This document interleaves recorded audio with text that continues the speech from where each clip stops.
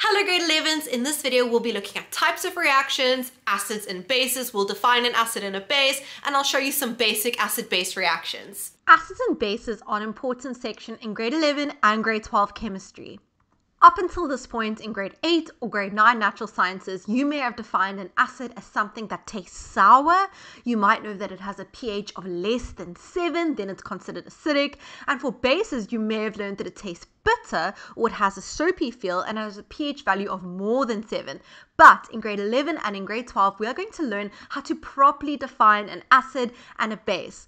Yes, they have the following properties that I just mentioned, but there's a lot more to acids and bases. The first thing that I want you to notice, and I will repeat this again and again as we go through the definitions of acids and bases, is that when you consider an acid, I want you to think of H plus ions in solution. So what I say to my students all the time is that in your mind, I want you to link acids with H plus ions or H3O plus ions. I'll explain why later. And bases, I want you to link with OH minus ions. Okay, so when you think of acids, I want you to think of the hydronium ion, that is this one over here, and bases, I want you to think of the hydroxide ion.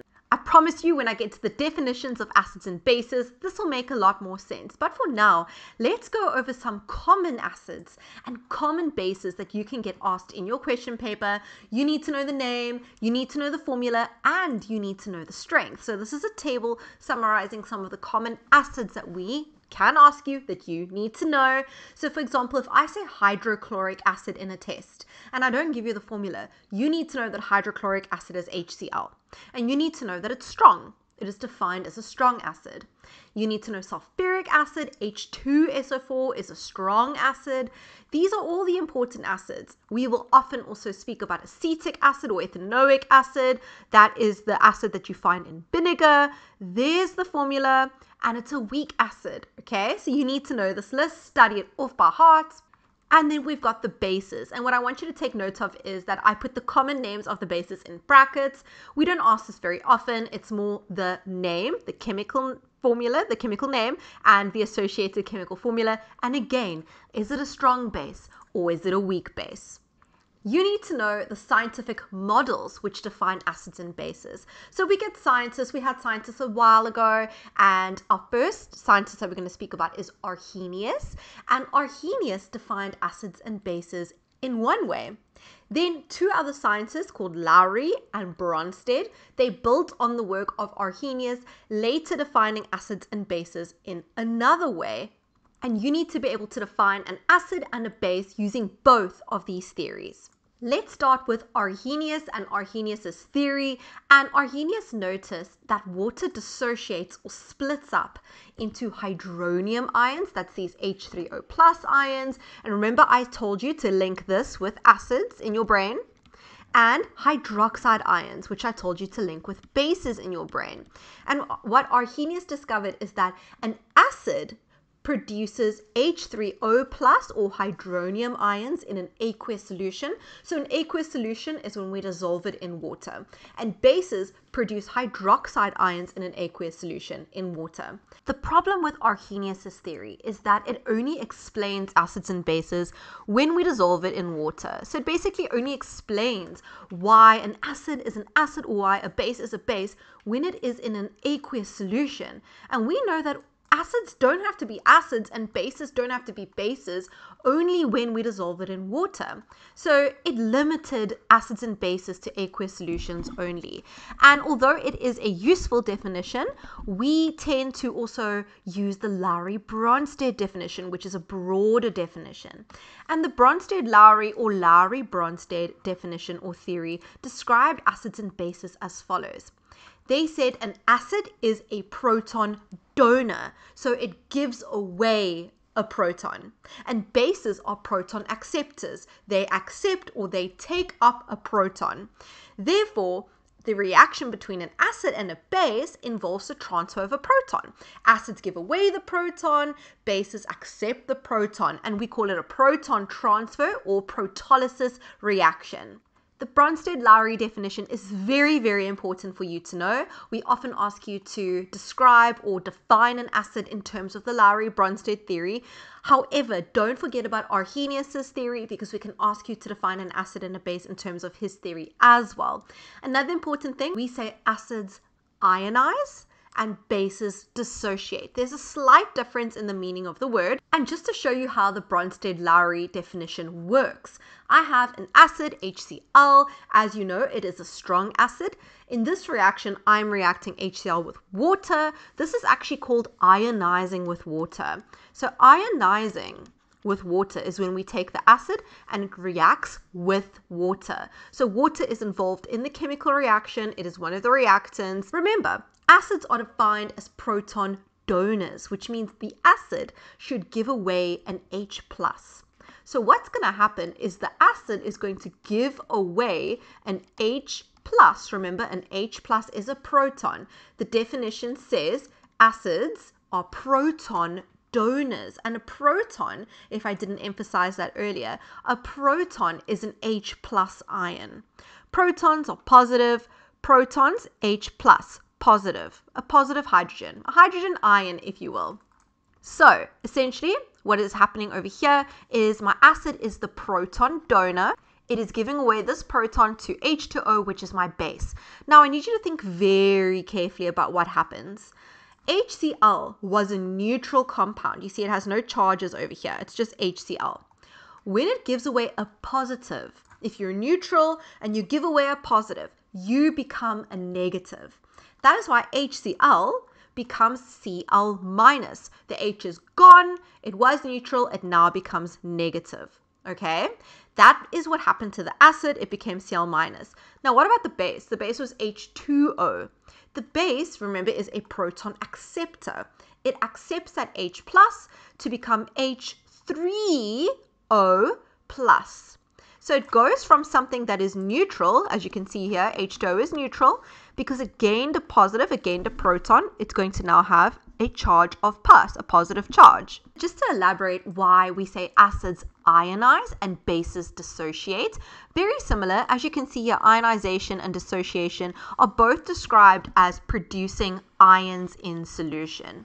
But the reason why we say acids ionize is because acids are covalently bonded compounds.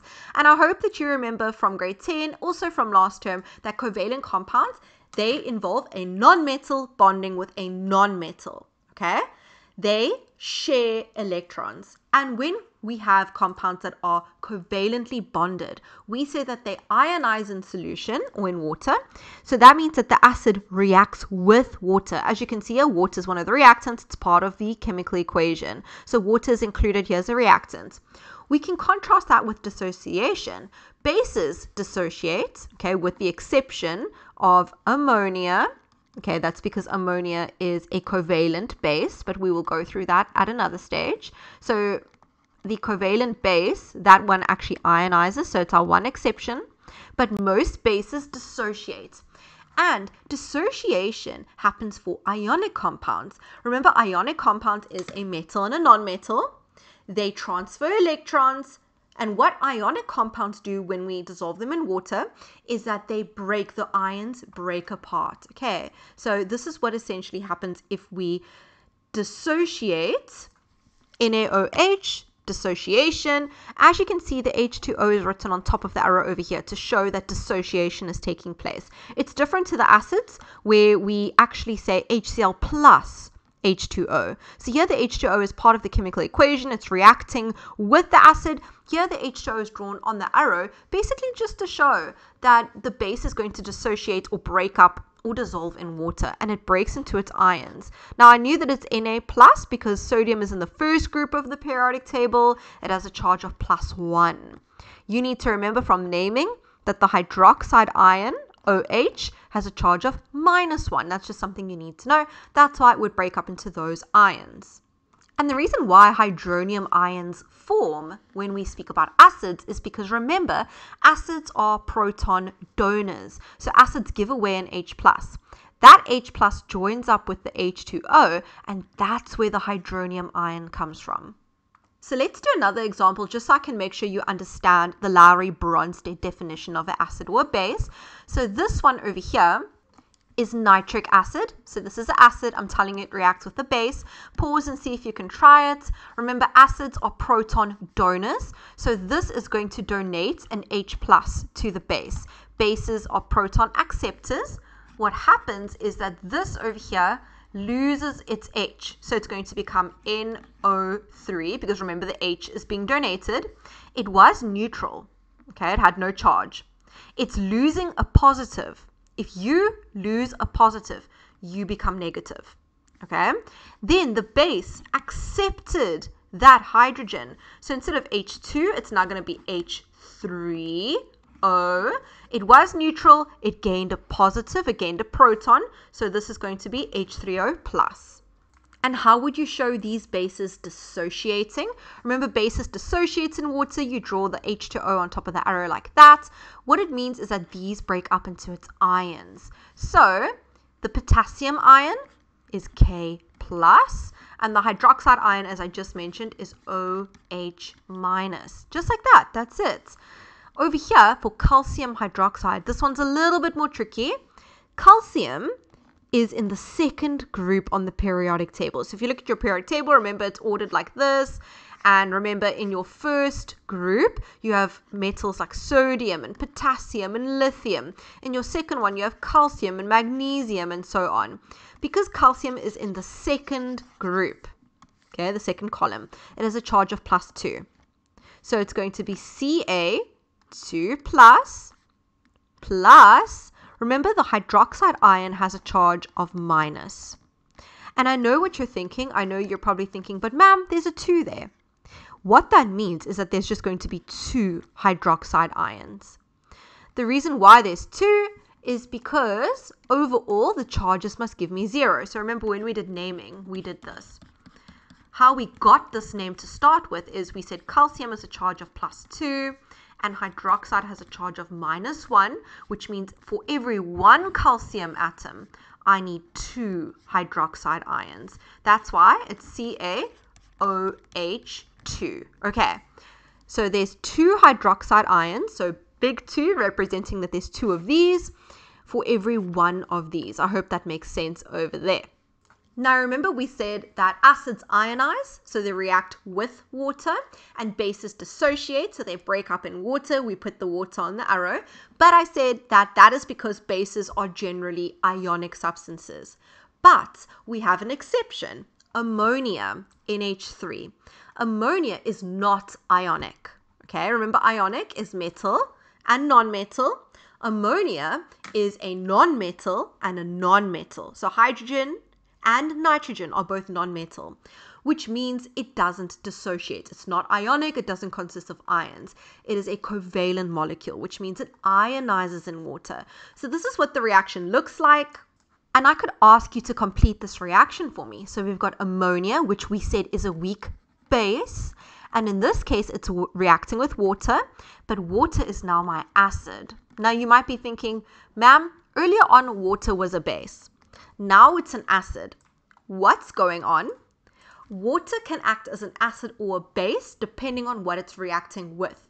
Water is what we call an amphiolite, and I'll deal with that in another video. But in this reaction, NH3, ammonia is my base, water is my acid.